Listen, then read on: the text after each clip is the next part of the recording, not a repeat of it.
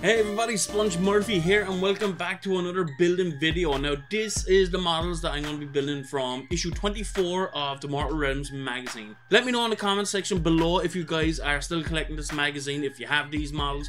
Now there is quite a few models this week, there's 10. So we have the Grimghast Reapers, the Lord Executioner and the Glaive Reds. Now I'm not going to build the Glaive Reds on this video because I've done that in a previous video, so you can check that out. So we're just going to do the Lord Executioner and the Grimghast Reapers on this one. Not too much trouble with these guys this week. The only problem I have is with the Lord Executioner, which it's completely gone past here now, but the only part that was tricky with that is the flimsiness of the skulls that go around. It's kind of attached to his chest part. That's extremely fragile. Actually, you can see it here, it hasn't gone past this. That is extremely fragile, way more fragile than any of the other Nighthaunt stuff, so just be extra careful clipping that off and cleaning it up. But the rest of it went together pretty easy. There's even a little extra bit to put on the base of this guy, and this is a tall model. It's pretty high up. I didn't think it was going to be that big, but for a model that's only like, I think 3 or 4 pieces, went together pretty well, no problems at all. Now we move on to the Grimghast Reapers. Now these are way more nicer looking than I thought they were going to be.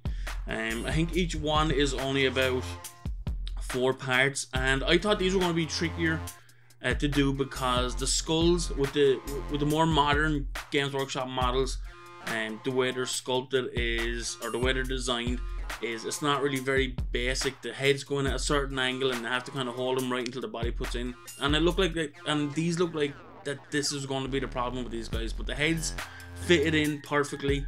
I think the second model, the body wouldn't connect in properly, so I had to just take it apart again and push the head over a little bit to push it right over to the side. I think you'll see it at the end of this one. That was the only little issue I had with these. They're still fragile just like other Nighthaunt stuff, but these were relatively pretty simple to put together. There's not many parts. There's like 2 body parts, the head, and that's it actually. Apart from the guy with the bell, he had an extra bell part to put in, which I ended up putting in upside down, so I take it off and put it back on properly again. But other than that, they went together really simple, and these are really nice as well. I didn't give these much of a look when I first got them. I thought, okay, these are just like the chain rasps. I didn't really think too much of them. But no, I was wrong. These are really nice looking models. I really enjoyed it. Now this is the guy I think I had a little bit of problem with gluing the body together, because it went in perfectly, not too much of a problem. But when I noticed that, no, this is the guy. Yeah, this is him. This is the guy with, it looks sorted there, but when I took it back out and I had another look, it was like the top part just below, or the back of the neck was fitting perfectly, but the bottom part wasn't. It was still out just a bare ½ a millimeter or something like that. So I had to get like the gripper thing to hold it into place to make sure that glue settled to hold it in all the right places as well. So this is the final guy. This was number 4. Didn't have too much of an issue with him. Went together really easily, really quick, slotted into the bases. The slotted bases weren't loose. I really like it when they're not loose. It makes it so much easier putting them onto it. And here we have the Lord Executioner. Now look how beautiful this model is. He is really big.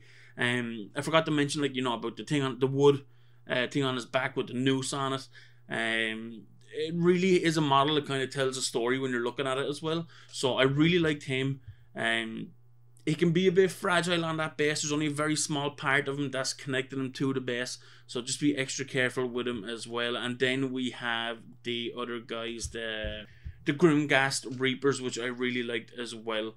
Pity there's only 4 of them for now, but it took me a while to build these because we did get the Glaive Red Stalkers as well in this. But these guys, I was wrong. They completely look separately different from the chain rasps, so don't be afraid to invest in these guys a little bit more if you think they're too much, if they're too similar to the chain rasps.